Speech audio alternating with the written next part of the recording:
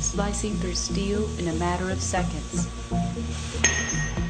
I thought, this can't be true. I said, this is gonna be big. What first thought in my mind, this is gonna be big.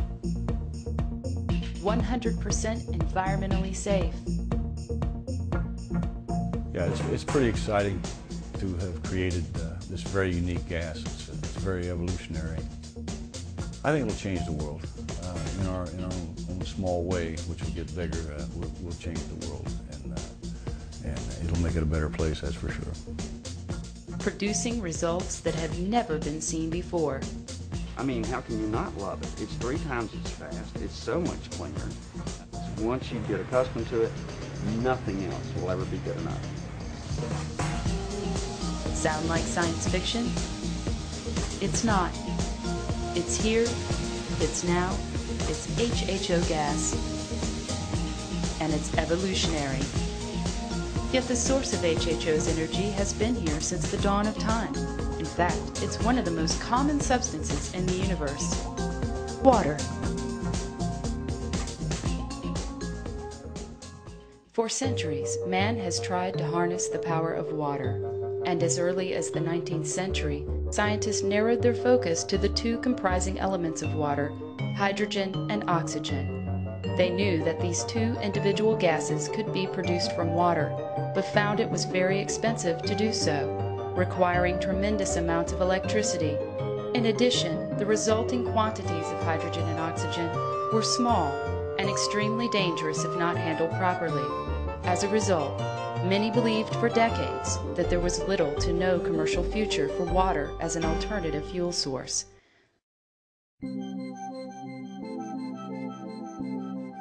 But then came the dawn of a new millennium, and with it the birth of not 2, but 1 unique new gas, HHO.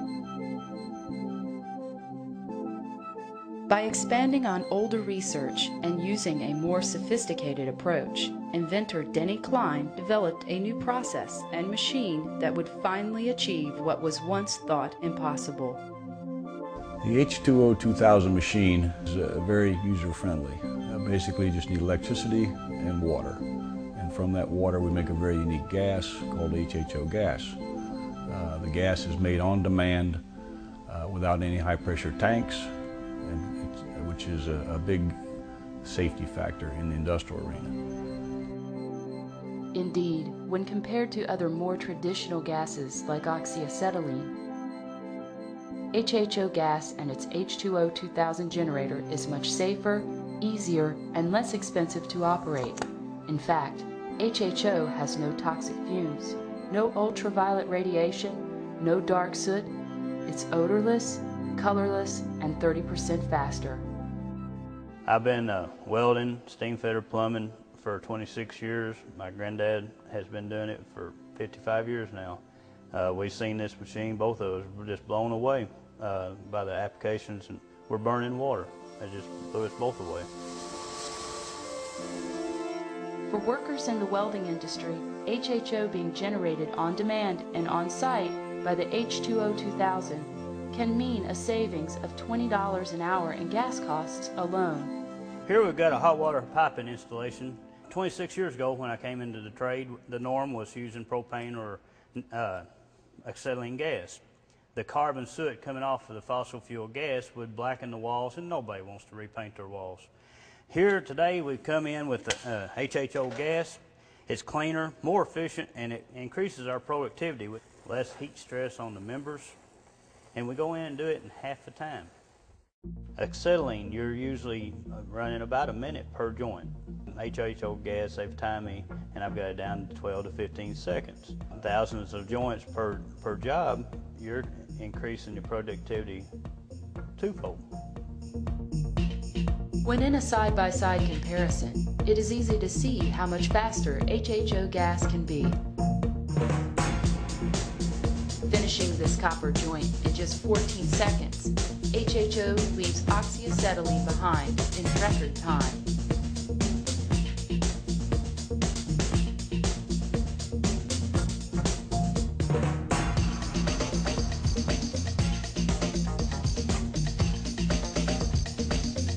go in, the contractor's making money, the homeowner is saving money, and we're making money because we're working. HHO's flame itself is only 259 to 279 degrees Fahrenheit, but reacts quickly with whatever it is applied to. Our temperature is 259 degrees. We can instantaneously start cutting the steel right away. So we went from 259, 1400 degrees. This is refractory brick. We can literally burn a hole right down through the center of that brick, so we jump to 4500 degrees. We can go from 4,500 up to over 10,000 degrees. We can totally sublimate tungsten. That's at 10,000 degrees. Very concentrated flame, doesn't burn my fingers. In robotics,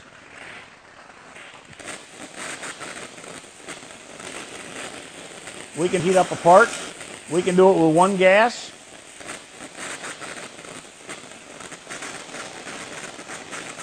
We can heat the part up very, very quickly. As you can see, it's cherry red, and the whole part is consistently cherry red. This is a barbecue grill briquette. Again, we can get that cherry red in just a matter of seconds, instantaneously when our gas hits it.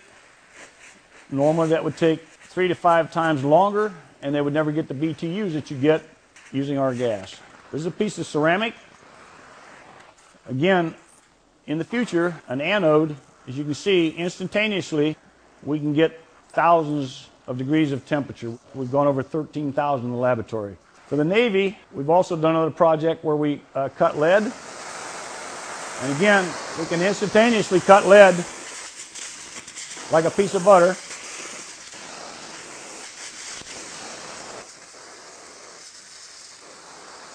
The nice part about it, we start out with water.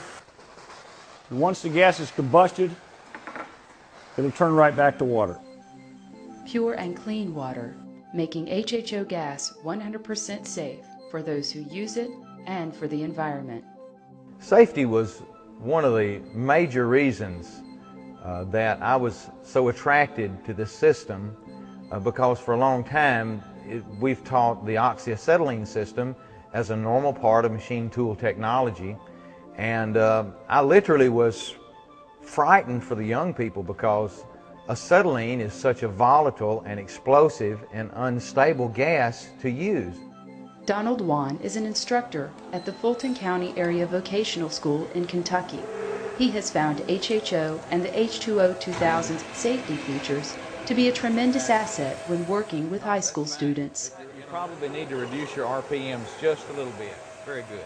Our main focus here at the Fulton County Area Technology Center is preparing young people for life. We teach high school aged young people, 10th, 11th, and 12th graders oftentimes are just beginning to seek what direction they're going to go for their workaday world or to further their education. Here in my classroom, I teach machine tool technology, and we have a pretty full spectrum machine shop, all aspects of it, the computerized, the digital, the general machine, and of course a big part of that is the welding part, and that is where HHO technology has fit so well with my class. Just the safety features was such a wonderful aspect of it, that it is not explosive as acetylene is. It puts out no ultraviolet light, so it can't be damaging to their eyes. There's not many ways that you can maladjust this machine, and so they can't get too much pressure on one side or the other, and every aspect of it is a positive. Myself, going into mechanical engineering, I would rather work with HHO than acetylene, because acetylene is primitive. Acetylene is hazardous, toxic to breathe, explodes easier, costs more to run. After I get out of engineering school, hopefully design, build, use HHO on some of my work. HHO technology replacing the oxyacetylene system in the industrial world, in the educational world, in any aspect, as far as I'm concerned, is a done